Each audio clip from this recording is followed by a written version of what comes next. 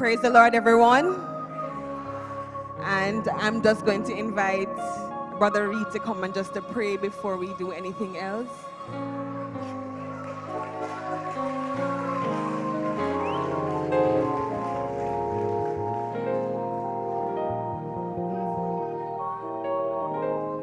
Brother Reid.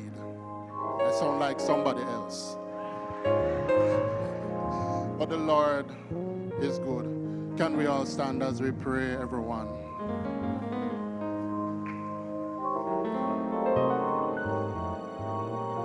Eternal God and our Father, known unto you are all your works from the foundation of the world. There's no searching of your understanding, Lord. You are beyond comprehension at times, Lord. Your word said, behold, thou art a God that hideth thyself. But Lord, night is like daylight to you, and nothing is hid from you. And so this day you knew every household that would be represented here by your divine orchestration, Lord. We are here. And Lord, we know your presence is here. We ask this very moment in the name of the Lord Jesus Christ that you'll walk through every aisle, every seat, from the back to the front, to the side. Let the canopy of your presence rain down an anointing that will heal.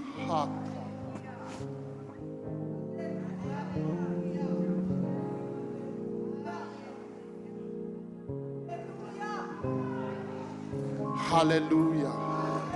You will rain down the anointing that will destroy every yoke of bondage, every relationship that's not healthy.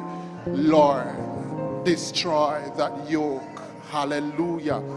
Everyone that's broken and needs healing right now, and those who are carrying a burden, Lord Jesus, that seems, oh God, as if it's impossible to undo it. You are God all by yourself. And this very moment we ask for your unction and your anointing on my wife, Lord, that your presence will be all over, Lord, that your word will go forth. And as it says, Lord, in your word, that it's sharper than any two-edged sword, piercing even to the dividing asunder of soul and spirit, joints and marrow. And yes, Lord, it's a discerner of the thoughts and the intents of the heart. Even now, let your great name be glorified. Let your power be great. Let your name be great. And Lord, stand, Lord Jesus, in this place, oh God. Set up a standard even now. Defend and fight. Deliver today. We give you honor. Hallelujah. We give you praise. Above every other name, your name is glorified. In Jesus' name. Thank you, Jesus. Thank you, Jesus. You may be seated. Hallelujah. So I want to add my voice to those who have already gone before to say Happy Mother's Day to all our mothers, our grandmothers, and mothers-in-law right here in the Michael Gymnasium, those viewing on Facebook Live, and those who will be viewing the video on YouTube later. So we greet you all and we wish you a happy Mother's Day. I greet everyone here in the name of the Lord Jesus Christ. Amen. All right, so Pastor has asked me to speak today about grace from a female's perspective. That's easy to do because God has always been gracious to women. The hard part is doing it from up here, behind this microphone. So I have everything written down.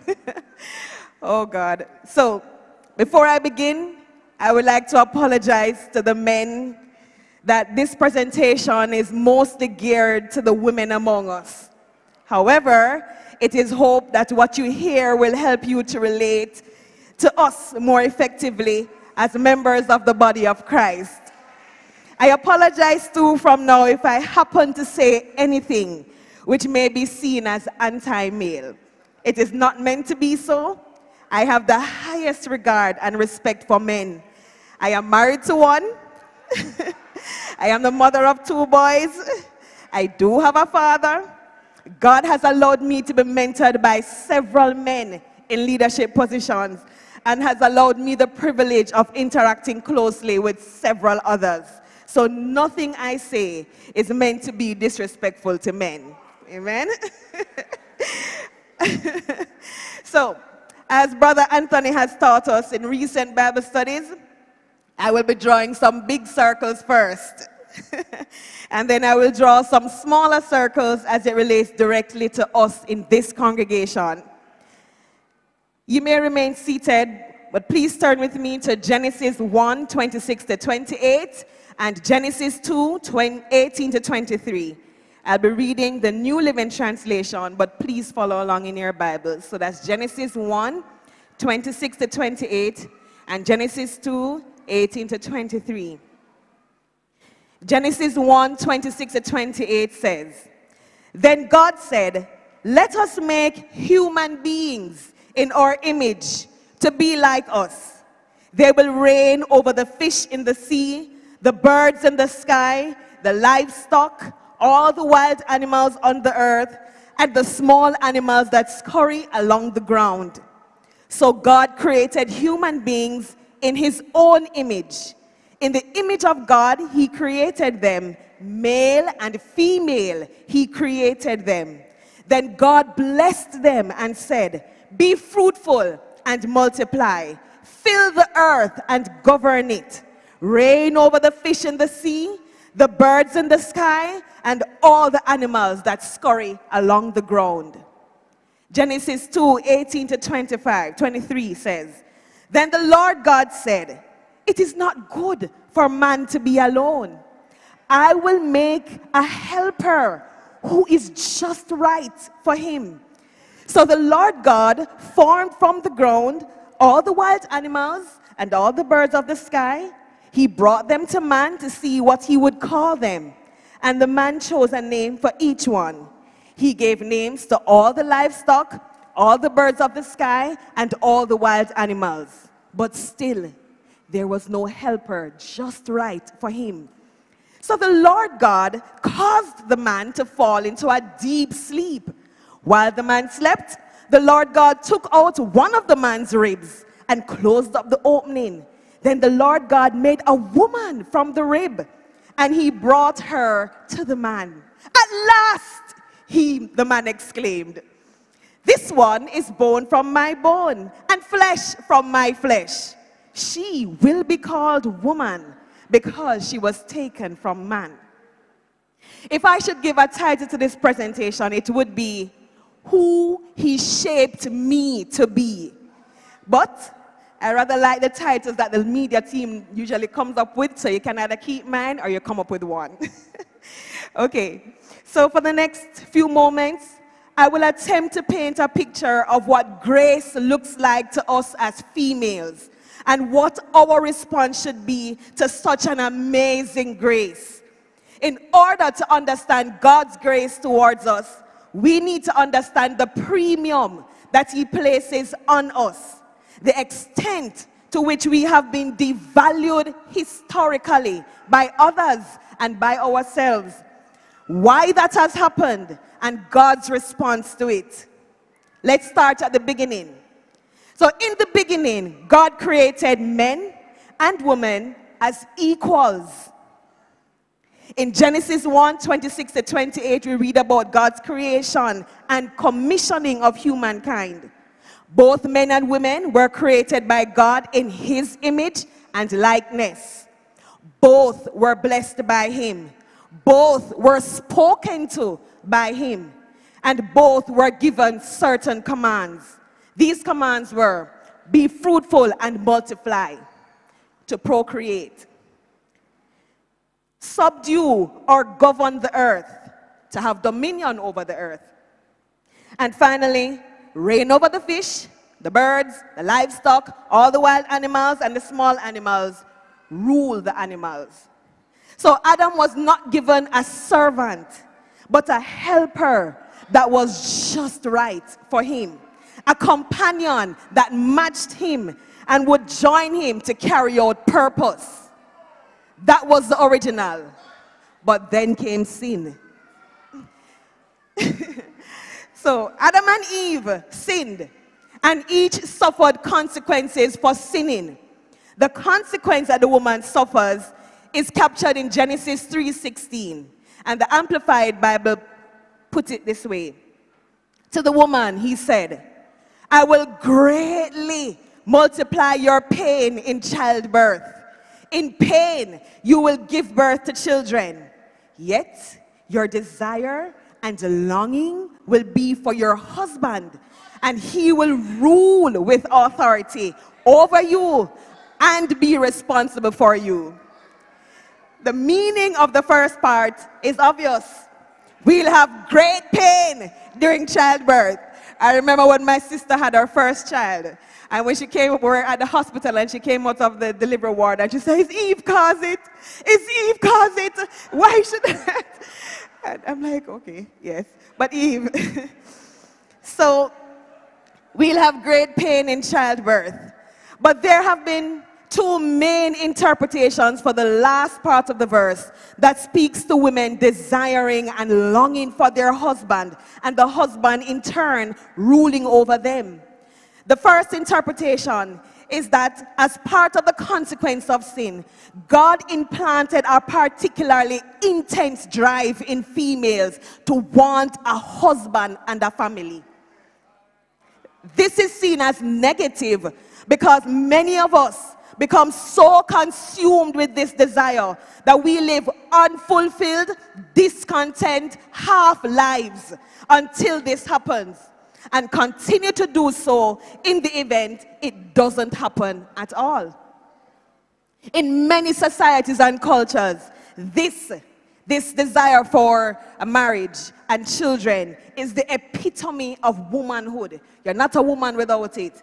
Otherwise, she is regarded and even regards herself as nothing. So if you're not married, if you don't have any children, you are nothing. That's what some societies and cultures believe, and that's something that we too, as women, sometimes believe.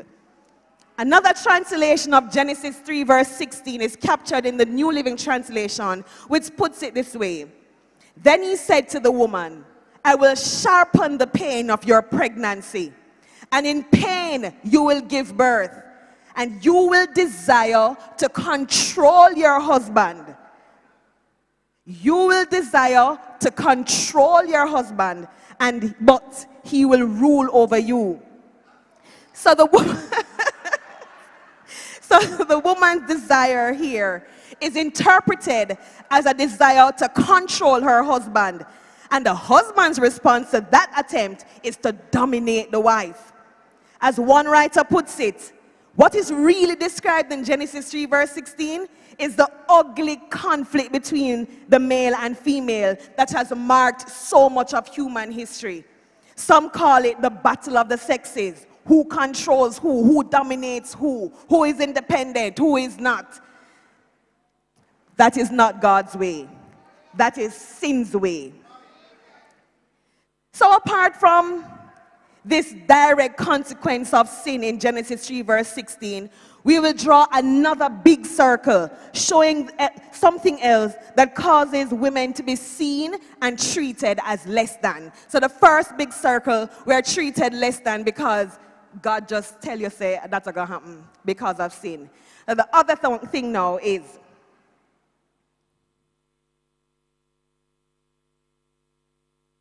Genesis 1:27 states that God created male and female.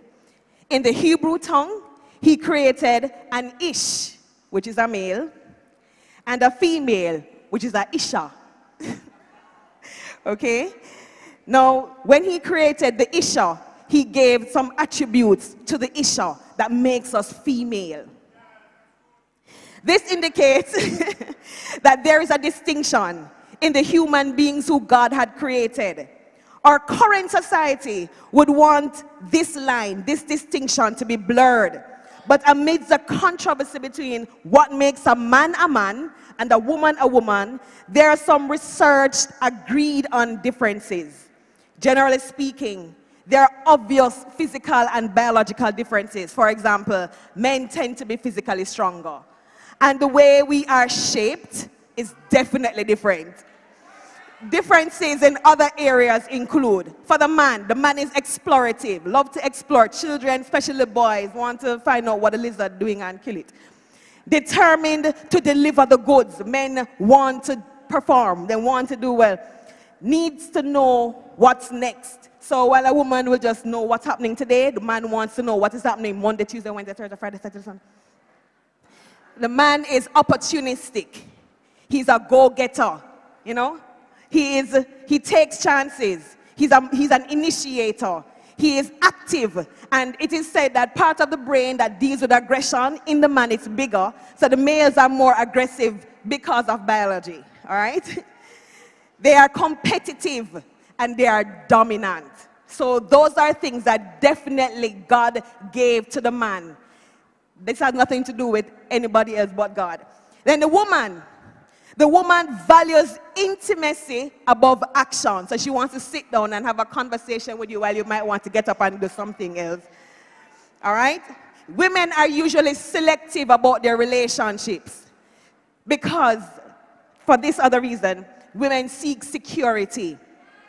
So to a far greater extent than the male, she values qualities like dependability and trustworthiness in a potential mate, because a woman is built by God to want security. God did that. Women, it is said, research, prefer modesty. A confident woman knows that she possesses something very precious and valuable, the power of her femininity. And she is driven by an innate desire to protect it. Modesty is fundamental to her nature. It is sin that causes females to go against that innate nature to be modest. Women are caring. The female is more naturally inclined to respond to the distressed, the needy, or the hurting with immediate compassion and care. The female uses words. Men talk to communicate information or ideas.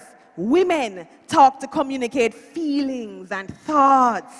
As a result, women tend to use more words than men.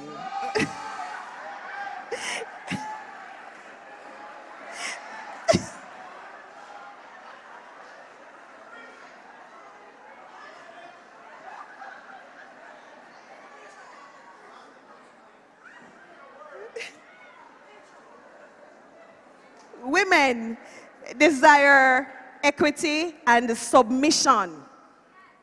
In other words, a woman wants to be a man's equal, but an equal in a very specific way. All right?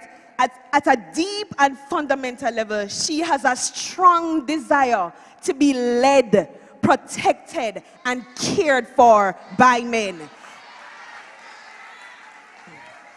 Women wield what is called the soft power, which can shape humanity. Soft power. Women have the ability to wield great and subtle influence in marriage and other relationships. So we may not do it like how the men do and dominate, but there's a way that a woman can get things done. It's called a soft power. Women are interconnecting.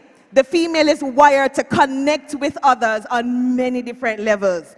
The woman trusts more easily. She conforms more easily. And she's idealistic, which means she has this thing in her mind and she wants it to work even if it is impossible. This also makes her more romantic. So the woman is, softer by God's design.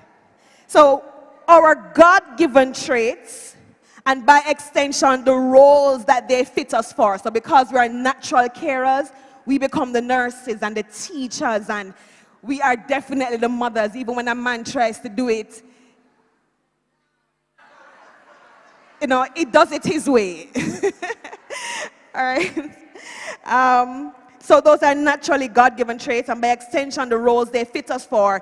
It makes it easy for us to be perceived as weak in light of the man's more go-getting and dominant traits.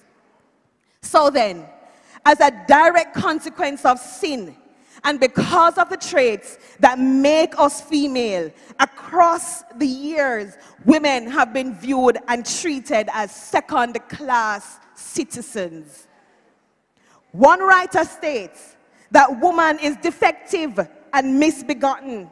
Another says when everything is working properly, a boy is born. But if something is wrong, a girl is born.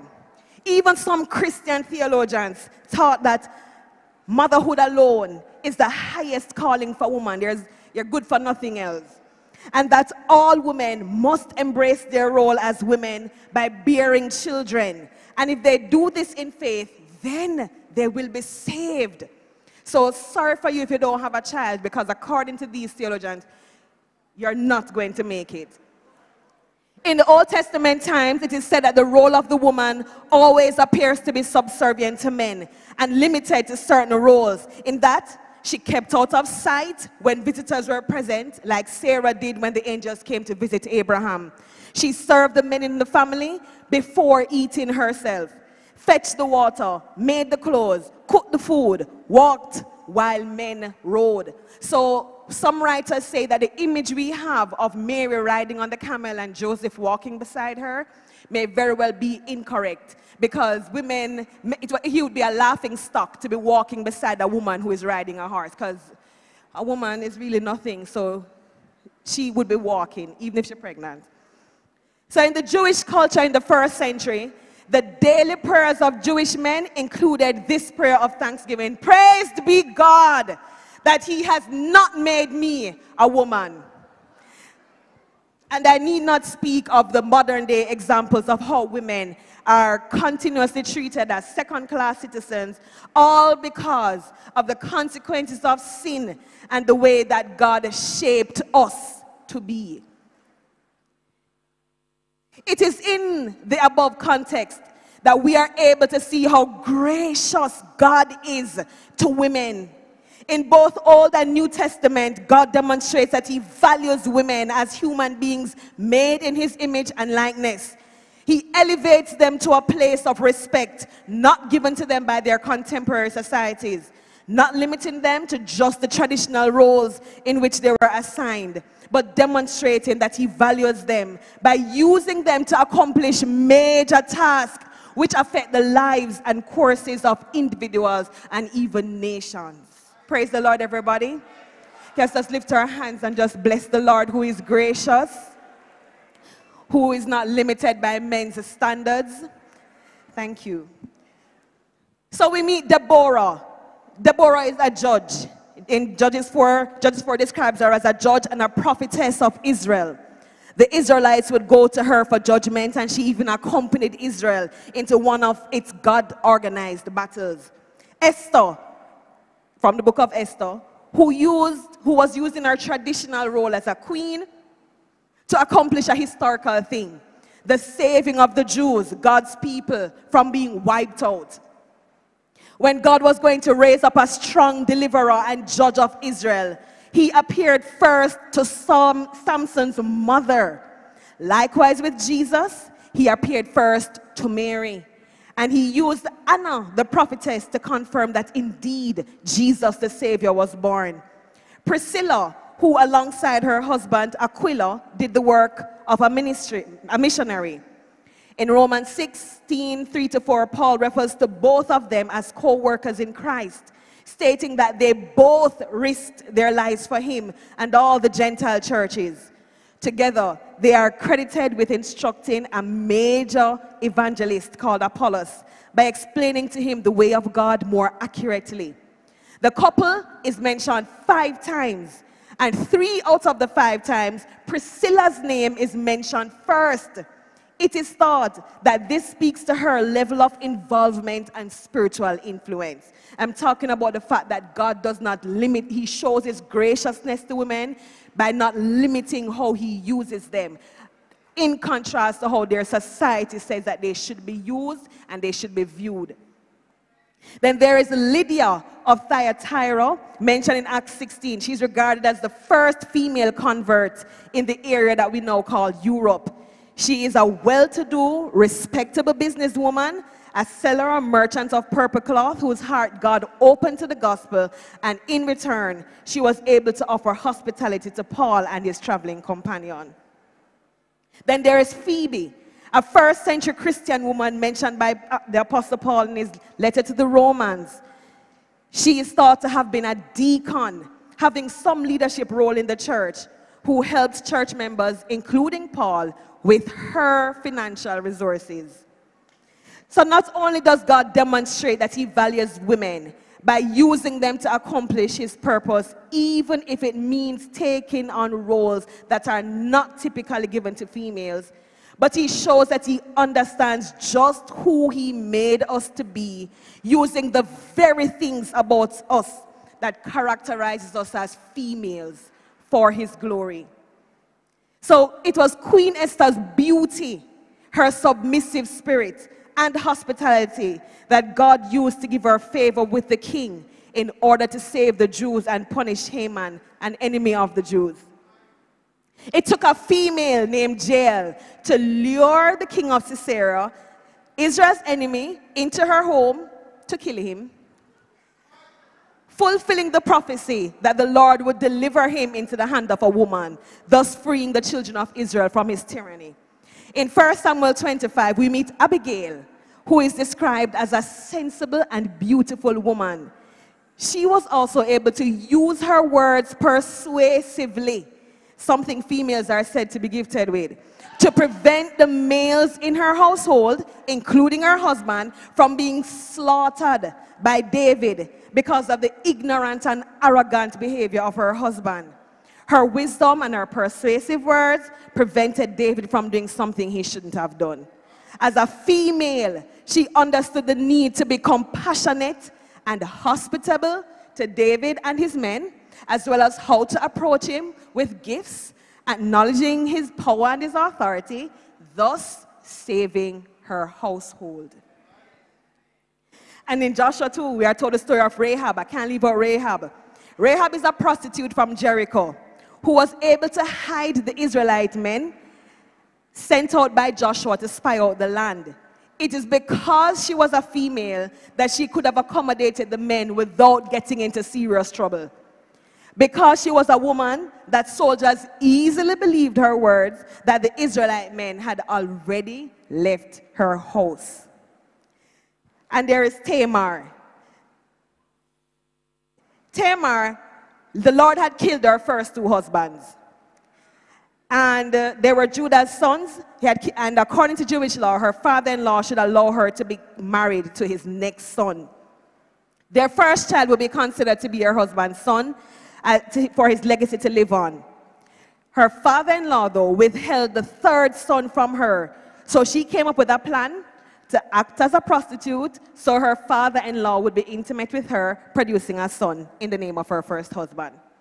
This may cause us to raise our eyebrows, but Tamar, along with Rahab, are listed in the genealogy of Joseph, who is Jesus' earthly father. She didn't fight fire with fire. She used something only a female could use to gain justice for herself. So, God shows us that he values us by using us, not just men, to accomplish his will. But it doesn't stop there. It gets even more personal when Jesus' ministry began on earth. Jesus continued to model God's graciousness towards women by firstly addressing and interacting with women in public, allowing them into his personal space. This was a no-no in the first century Jewish church society, especially that some of the women he chose to allow in his personal space were less than honorable women. In John 4, he spoke to the Samaritan woman who had had several husbands. In John 7, while he was in the house of a religious leader, he allowed a woman who was a known sinner to wipe his feet with perfume and her tears and her hair. In John 8, he spoke to the woman who was taken in the very act of adultery. In Luke 8, he allowed the woman who had a bleeding disorder to touch him and receive healing. For a woman to be bleeding, if she's seeing her time of month, if there's anything wrong with her, you are not even supposed to be anywhere near anybody. Much less touch a teacher, much less touch a male. And Jesus allowed her to touch him. Jesus was not afraid to interact with any of these women publicly. He looked beyond their faults, seeing their needs, never embarrassing them, never being afraid to acknowledge them. That's the graciousness of God towards women. Thank you, Jesus. Not only did he acknowledge women publicly, but he showed his regard for their intrinsic value, or for the intrinsic value of the female creations, in how he spoke to them and how he spoke about them. He used his words to show the respect he had from them in the midst of a society that saw them as unimportant. In Luke 13:16, Jesus, in justifying why he chose to heal on the Sabbath, the woman who had been bent over for 18 years, he called her a daughter of Abraham. The title son of Abraham was often used to indicate that a male Jew was recognized and bound by covenant to God. So to call the widow a daughter of Abraham was giving the woman a spiritual status equal to that of the man.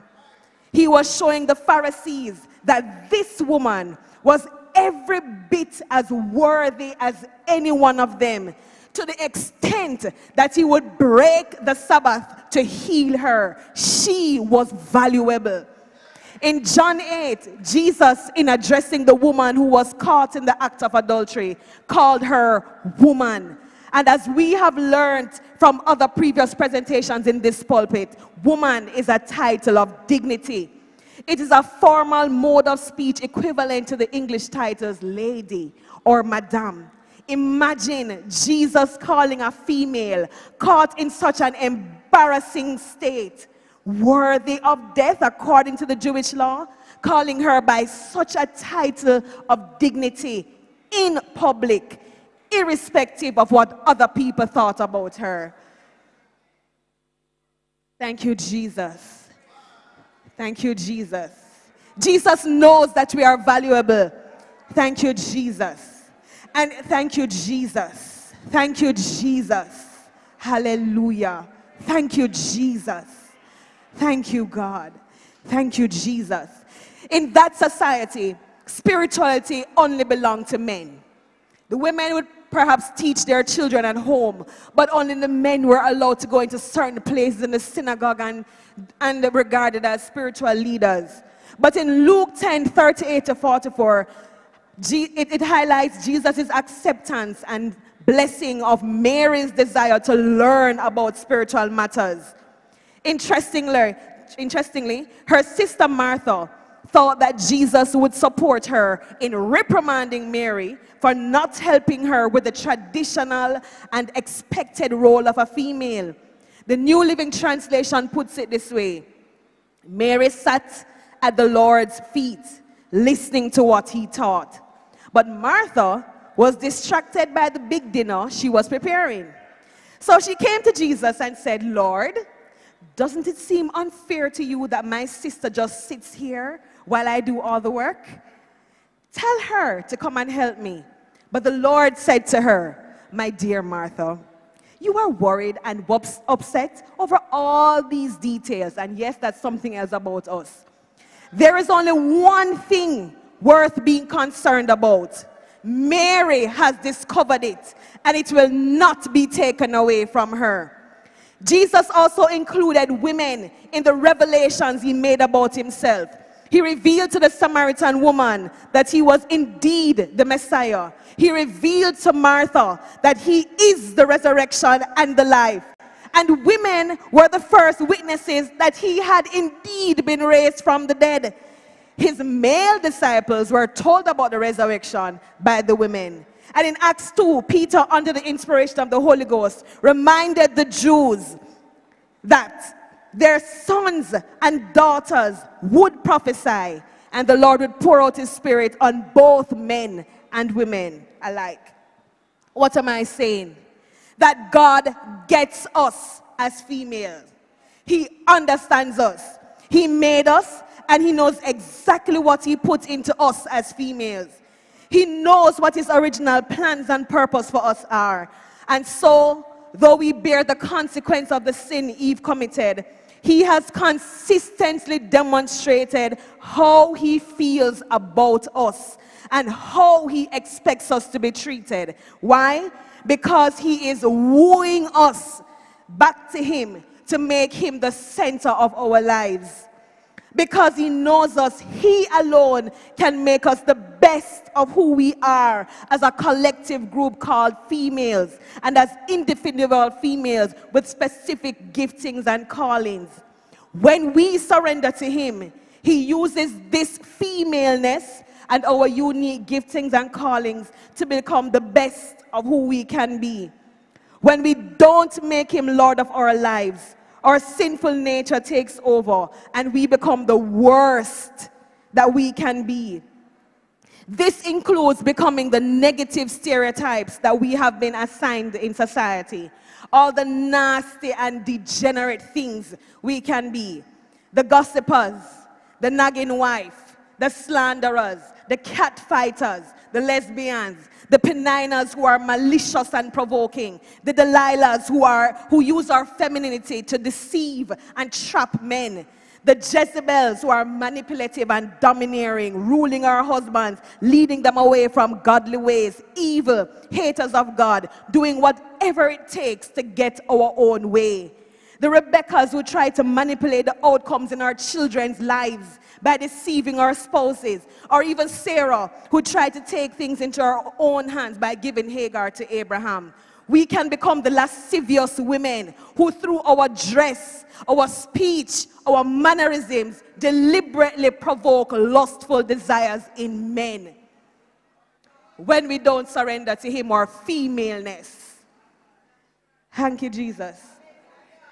But if we follow him and allow him to be the center of our lives, he uses the same femaleness to make us the best of who we can be.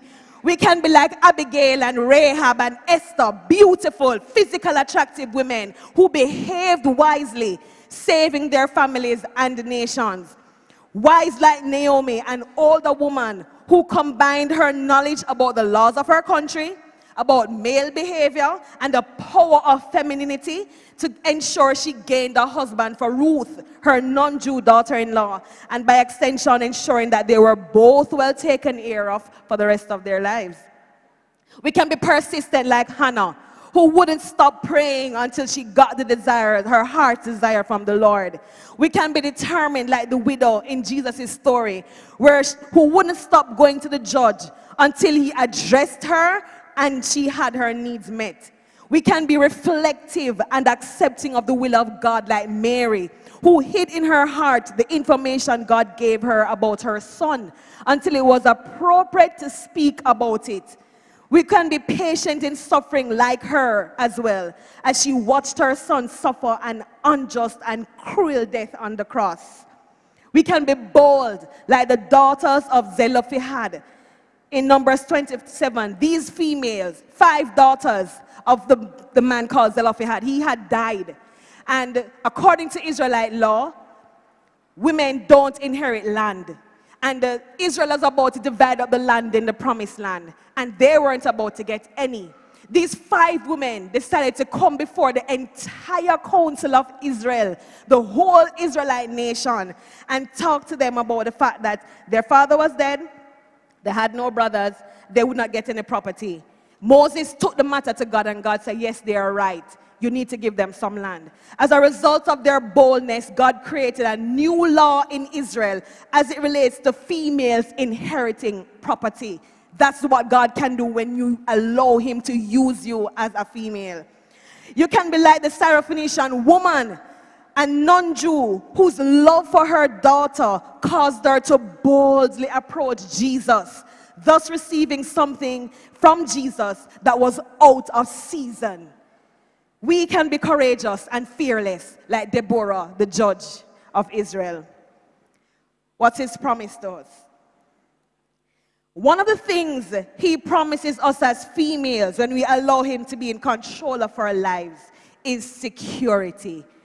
That is one of the dominant needs of females, to have security in relationships. This we listed earlier, yes, as one of the things that characterizes us as females. The need for security in our relationships, especially in our relationships with men. Most of the time when you see a female going through, it's because something went wrong in a relationship that she had with some man. So God is saying to us, I want to be your security. God made us with the default. He was the one who made us like that. He made us to find our security in a strong masculine presence. And this makes us very vulnerable to exploitation. We're always looking for that security. So he offers himself to us in the very roles that we look to men for security. As daughters, we look to our fathers. As sisters, we look to our brothers. As wives, we look for it in our husbands. As mothers, in our sons. As unattached females, we look for it in the males around us with whom we try to create attachments. That's how God made us. Forever looking for that knight in shining armor. Which is why he wants us to turn to him first. Because he knows that this desire makes us vulnerable. And he, being that kind of God, wants to protect us. He offers himself to us as our first husband. So he declares himself as that. He wants us to find in him, or to find him before we seek it in anyone else, the kind of security that comes from the intimate relationship that a husband shares with a wife. In the book of Hosea, he compares his relationship with the children of Israel to that of a husband whose wife keeps going after other lovers, then realizes that the satisfaction she sought in other relationships could only come from the original husband. So it says, she will pursue her lovers, but she will not overtake them. She will seek them, but she will not find them. Then she will say, I will go back to my first husband, for it is better for me than now. Similarly, in the church, we are referred to as the bride of Christ. As a member of the church, he is our bridegroom. He wants to establish that kind of closeness and intimacy with us. If we don't make him our first husband, we're going to continue seeking after this security in incorrect ways. And before we meet our earthly husbands, if we can make God our first husband, building that intimacy with him, then our earthly husbands are going to be very happy to receive us. Thank you, Jesus. And he also declares himself to be our Father. In Luke 11, Jesus, in modeling to his disciples how we should pray, begins by establishing our relationship to God as our Father. Again, Jesus speaks of God in the role of Father when he says, you fathers, if your children ask for a fish, do you give them a snake instead? Or if they ask for an egg, do you give them a scorpion? Of course not. So if you sinful people know how to give good gifts to your children, how much more will your heavenly Father give the Holy Spirit to those who ask him? Psalm 103 verse 13 says, the Lord is like a father to his children, tender and compassionate to those who fear him. One songwriter calls him a good father. The security that we desire in a relationship with an earthly father, God wants to give that to us. Then as a son, Jesus demonstrates that he understands the security a woman finds in her son, especially in the absence of a husband. and provided an example of how earthly sons should treat their mothers. In John 19, when he was on the cross, he saw his mother standing there beside the disciple he loved. He said to her, "Dear woman, here is your son." And he said to this disciple, "Here is your mother." And from then on, this disciple took her into his house. He took care of his mother. That's a security that women look for in their sons. Jesus also submitted to the request of his mother when she asked him to do a favor at a wedding. This led to him performing his first recorded miracle. As the Son of God, he submitted himself to the death of the cross to provide a security in God for those he intends to save. He is the perfect Son. As a brother, Jesus becomes our brother when we do the will of the Father. In Matthew 12, Jesus asked, "Who is my mother? Who are my brothers?" Then he pointed to his disciples and said, "Look, these are my mother and brothers. Anyone who does the will of my Father in heaven is my brother and sister and mother." He knows the value of the brother-sister relationship, and so declares that kind of closeness to us when we do the will of the Father. Psalm 17 confirms this expected closeness with a brother when it states that a brother is born to help in time of need. In the King James Version, it says a brother is born for adversity. Psalm 18, there are friends who destroy each other, but a real friend sticks closer than a brother. A brother is supposed to be close to you and provide security and covering, as seen in Genesis 24, when two of Jacob's sons, Simeon and Levi, misguidedly murdered the entire tribe of the two men who had raped their sister, Dinah. Similarly, Absalom, David's son, tried to avenge the rape of his sister Tamar by her half-brother Ammon. Jesus wants to give us that security that we can find in a brother. He is an awesome male friend. He knows how to be a good friend. He was close to Lazarus, Mary, and Martha. He was the one that Mary and Martha turned to when Lazarus fell ill. He had several other female friends and followers who were loyal to him. A woman's loyalty is not easily given. So it says a lot about Jesus that women followed him even to death. He can be our trusted male friend. The areas that women look to men for security, God is saying, look to me for that kind of security first. Thank you, Jesus. Because he wants to protect us, because he made us and understands that we look for security in men. So finally, borrowing the words of Rick Warren, he said that it is inaccurate to say that we can become anything that we want to be. You know, we always hear, you can become anything you want to be. He said it is more accurate to say we can become everything that God shaped us to be. We can't become singers if our natural ability is not to sing. So therefore, you really can't be everything we want to be. But what is it that God has placed in you? Then you can become everything that God shaped you to be. Thank you, Jesus. Thank you, Jesus. Thank you, Jesus. As females, let's throw ourselves on the one who understands us, the one who gets us because he made us. The good news to women is that there is a perfect man in whom there is no variableness nor change, who is dependable, compassionate, a defender, a healer, a burden bearer, who gave himself for us, who understands our deepest emotions, who values us, who will never leave us nor forsake us, who is approachable. Women were never afraid to approach Jesus, even in the worst situations, even in public where they would have been rejected by others, they were never afraid to approach Jesus. He is approachable. He who doesn't disrespect us. He understands our vulnerabilities. He invites us to come to him in our mess, in our worst state. He understands our need to be attractive. He understands we desire male companionship.